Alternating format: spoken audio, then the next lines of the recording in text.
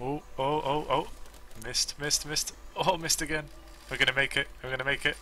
I'm gonna make it. Freedom! Flying off into the sunset. Going back for revenge. Here we go. It's a shame I don't have guns on this thing. Here we go, here we go. Screw you guys. Hi and welcome to a quick guide on how to make an aircraft. The craft uses a simple mechanical hinge on the front that moves the head of the plane up and down, and a hinge on the back that makes it turn left and right. It's not perfect, so I'm hoping that people can take this idea, the basic principle of it, and develop it further, make something better with it.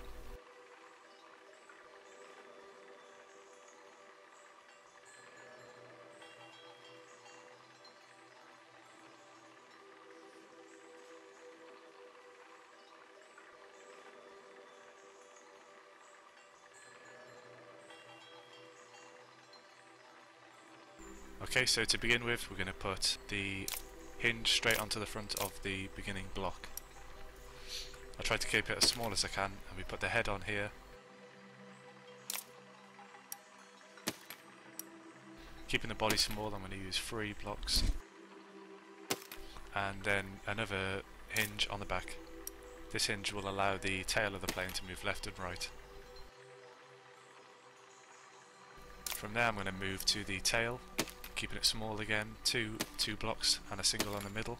Always remember to brace your productions. You're going to brace it on the top and then along the bottom. That will keep it stiff to the actual blocks. And here we go, brace the middle part as well. With the spanner icon up here, you can set the controls for the hinge up and down, and on the back keep it left and right. And here's a quick example just showing you that the head of the plane will move up and down and the back will move left and right. So from there we can start to put the flying parts on.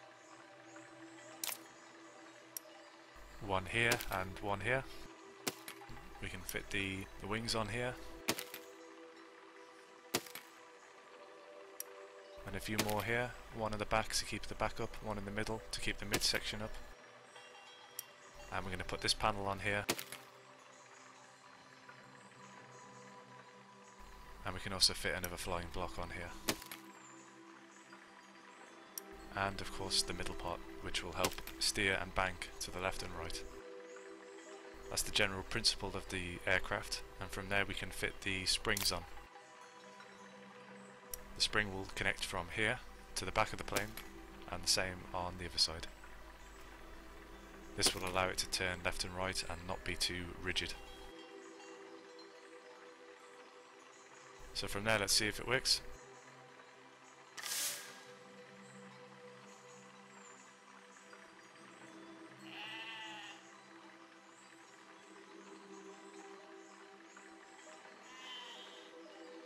And you've basically got the principle of the aircraft here.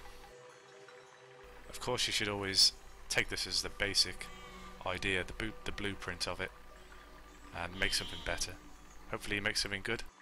Good luck and enjoy.